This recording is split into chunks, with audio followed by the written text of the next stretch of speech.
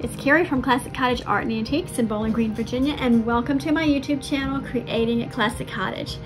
Today, we're going to talk about Dixie Belle Paint Company's product called Crackle. This technique was very popular several years ago, like way long time ago, but it's coming back a little bit. I use it mostly for signs, which is what I'm going to show you today, but I've also used it on furniture. Let me show you what I mean. I did this little table, and the Crackle technique is the background. Isn't that cool? So I'm really tickled with this piece right here, and I'm going to do a similar treatment on my board here. But if you'll notice, the background is dark through the cracks. I don't know if you can see that or not, but there's dark behind the cracks, and that's what we're going for today. You can do this either way. You can do it with a light background and a dark top. I actually prefer to do a dark background with a light top. And let me show you why for today. I've had this transfer for quite some time, and the lettering is actually dark. This is just the backing paper that shows it white, but the lettering is actually dark. So I don't want to put dark on top of my Crackle medium because the lettering won't show up then. But what I'm going to do is I'm going to use a dark purple similar to this color here as my background. Then I'm going to put a layer of the Crackle down, and then I'm going to put a layer of cotton, Dixie Belle's cotton color, on top of the Crackle, and then I'll apply my transfer. So here is my board already painted. You saw I painted my board with the color Amethyst, Dixie Belle Chalk Mineral Paint Amethyst, and I applied one coat of Crackle. Normally I let it dry overnight, but this time I went ahead and put a fan on it, and you can see where it's got, I don't know if you can see in the light, but you can definitely tell where it's Crackle. It's some lighter than the other. So now I'm going to apply the color Cotton because I want a brighter white background for my transfer. Because I want a brighter background for my transfer. I'm using a synthetic brush for this. Now, the one thing you definitely want to remember when you are painting on your top color, do not overwork it. That will reduce the effectiveness of your Crackle action, I guess, for whatever lack of better words. I like to use a slightly damp brush, and I mean just barely damp. All right, make sure everything is completely dry. Your paint needs to be dry before you put the Crackle medium on it, and your Crackle medium needs to be dry before you put the lighter color on top. I don't want to get too carried away, but I don't want to get too stingy with it either. Basically, I'm going to go across it, and I'm not going to do it too many times because my Crackle medium won't work. I do want to make sure it's covered though. Now, like I said, I normally like to wait till the Crackle is dried overnight. You want to put it on a little bit thick, and like I said, I missed a bunch of spots here, so I'm going to kind of fix that. Hopefully it'll crack properly, and hopefully it'll start crackling here in just a minute. Now, once you see it crackling, don't go back and paint over it, because it will for sure not continue to crack once you do that. You're basically filling in the cracks once you do that. But once it starts to crackle, don't brush back over it. Oh, beautiful. I'm gonna get this real quick here. All right, I don't know if you can see this already or not. Hold it up here. You see how it's already starting to crackle here? That is cool. That's what I'm looking for. I love those little cracks like that. And as it dries, it will continue to crackle. Sometimes it's immediate, sometimes not so much. Now, what you don't want to do is put a second coat on here. And the paint thinner in some areas. Let me fix this real quick. But I can see where it is thinner in some areas. It is already starting to crackle, and I'm actually going to put a little bit of paint here because I miss the edge. But the key is don't do this. Just let it start. Look at this. It's starting to crackle already. I love this.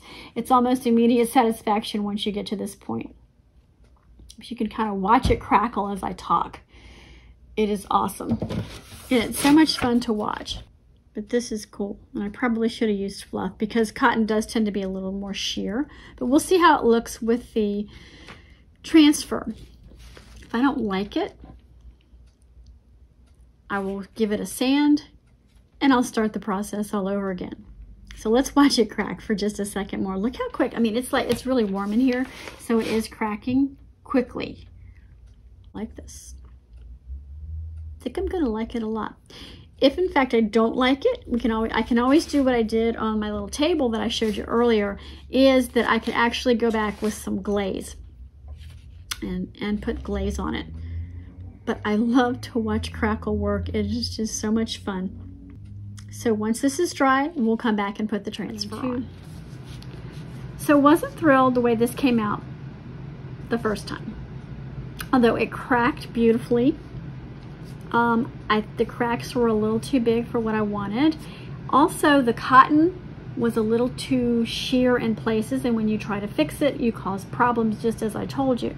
So what I did was I painted another coat of the amethyst over everything.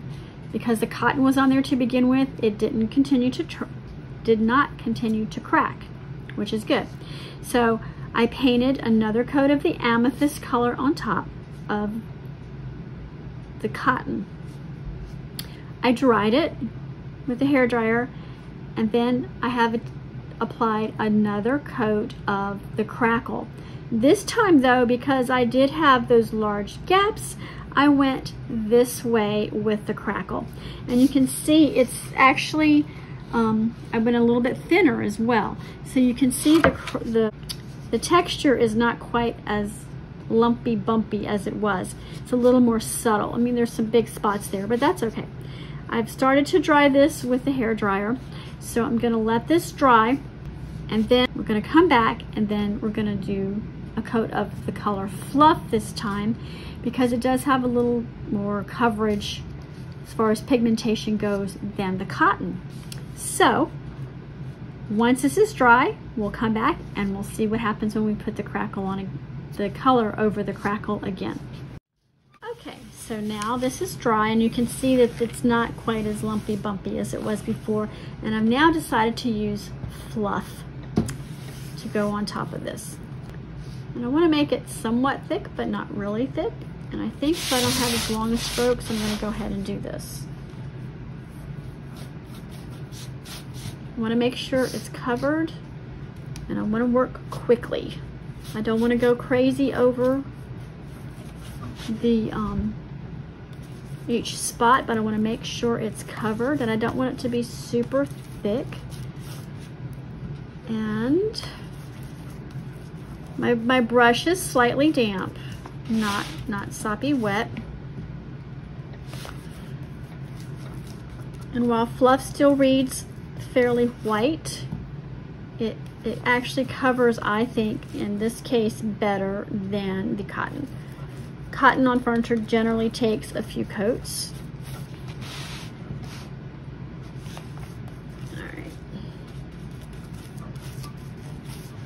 And I'm working fairly quickly here because it's going to start cracking on me, especially as hot as it is in here today.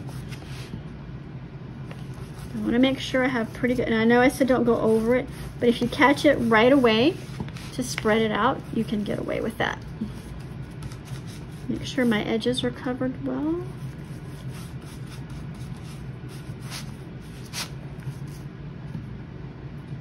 I'm not making super thick, but it's not super thin either. We'll call it a medium layer of paint. There we go. That's what I want. And look, it is beginning to crackle already. Can you see that? Right here and here. So that's why you really need to work quickly, particularly if you are in a warm environment like I am today. And you also see that my cracks are a little bit finer. They're not as pronounced. So this is the look I was actually going for. But I love to show you all how you can fix when you think it's a loss or you don't like how it came out. I love to show you the fix for that. So this I am going to let dry overnight. And once it's dry, completely dry, I will burnish it with either a brown paper bag or a fine burnishing pad that we have. And then I will apply the transfer over top of that once it has dried. And once my project is completely finished, I'll show you the end result. But look at that, look at the crack already. And I actually went in a different direction this time so I could get, actually I think that's what happened before. It was too long of a stroke. So it was easier to get it on quicker and in the right coverage. So you can see, just look, I mean, this is not even time lapse, y'all. This is like real time. This is how quick this is crackling. It's just so fun to watch this. It's crazy. And I really like these fine cracks. Those ones are a little big, but the transfer will cover most of that. But it's so much fun to watch this. It really is. So I dried this with the heat gun because I just didn't want to take the time to wait overnight for it to dry. Now I'm going to take a brown paper bag and kind of burnish it. You probably don't need to, but we're going to do it anyways, just to make it kind of smooth. And as a matter of fact, you could even take a sanding block or something and kind of smooth it down, but it's not too bad really. Still a little warm from the heat gun, but isn't that awesome? I love the way it cracked. I mean, these are areas here where I either put it on too heavily or I brushed it back too many times or something. But this part, I really love this part. The fine cracks are what I really like. So now I'm going to put this transfer on it. I need to cool off a little bit before I do that. Which part's going to go where? I can see that it's going to be, because I don't want to take the backer paper off of this until I'm sure which way I want it to go, because it should stick down fairly easily. I think that'll work. So I'm going to, as usual on my transfers, I'm going to take the backing paper off. Got the way over here. And try to get it exactly where I want it because there aren't too many chances here.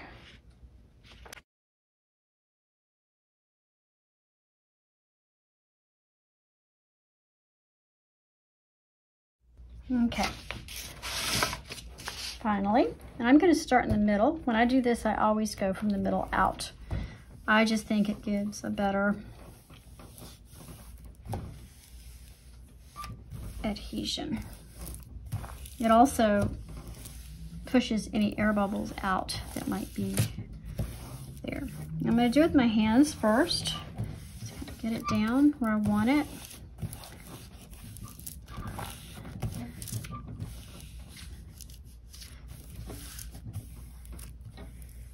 All right, then I'm going to take my applicator tool here and just start rubbing.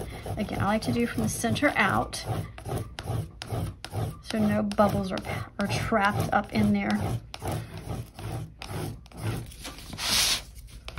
Okay, now that I've got all of that done, I'm going to start on one little section here.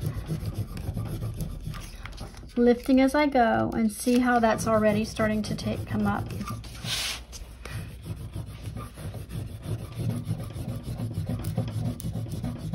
Sometimes you can hear it pop as it starts to stick to the wood and it comes off of the backing paper or the front paper.